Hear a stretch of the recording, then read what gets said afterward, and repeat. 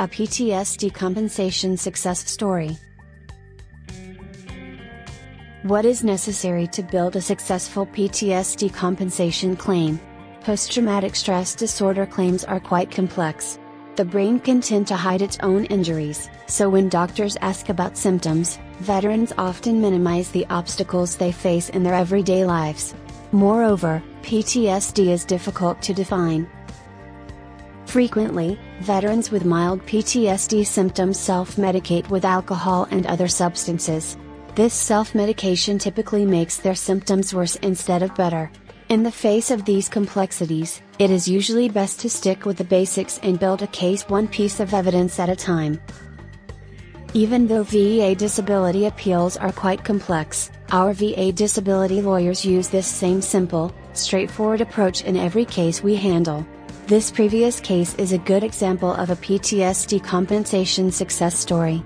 The claims examiner initially denied our client's claim, asserting there was no service-related connection. Rule: appeals may consider new evidence if it raises a reasonable possibility of substantiating the claim. That is a rather low standard for PTSD compensation.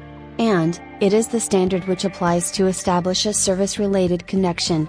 There are three basic elements: current disability, and service aggravation or incurrence of an injury or disease, and causal relationship between the current disability and the injury or disease aggravated or incurred during service. In PTSD cases, the veteran must also present a current PTSD diagnosis consistent with the Diagnostic and Statistical Manual of Mental Disorders. A veteran must then link the PTSD with an in-service stressor, such as a combat experience, and provide validating evidence of that stressor. The connection need not be direct. A nexus, or indirect connection, is sufficient. Obviously, however, the stronger the connection, the better chance the veteran has of obtaining benefits. Application.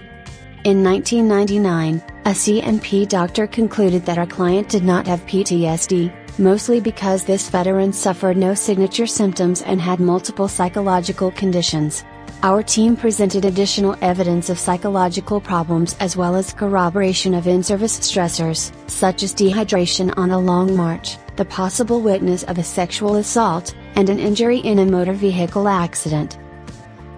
A 2005 report concluded that the veteran's issues most likely began in childhood, and the service stressors most likely exacerbated these issues. Several other doctors reached the same or similar conclusions. That evidence was sufficient to overcome the VA's denial and convince the BVA that our client did indeed have service-related PTSD. The sexual assault witness incident might have been key. The board was not particularly swayed by the other stressors. The Army eventually cleared the alleged rapist, concluding that the encounter was consensual. However, the doctor examined other corroborating evidence, including photographs and medical records, and concluded that the veteran reasonably believed he had witnessed a sexual assault and that this incident was indeed a PTSD stressor. Takeaways. All successful VA benefits claims are based on a thorough understanding of the rules and compelling evidence. Our experienced team knows the rules, and they know what evidence will be most persuasive. It is also important not to give up. In the above referenced matter, it may have been easy for the veteran to quit.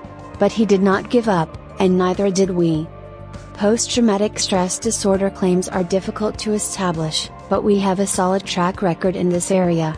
For a free consultation with an experienced veteran's disability lawyer, contact the law offices of Peter S. Cameron APC, at 800-861-7262. Thanks for watching. Drop a like.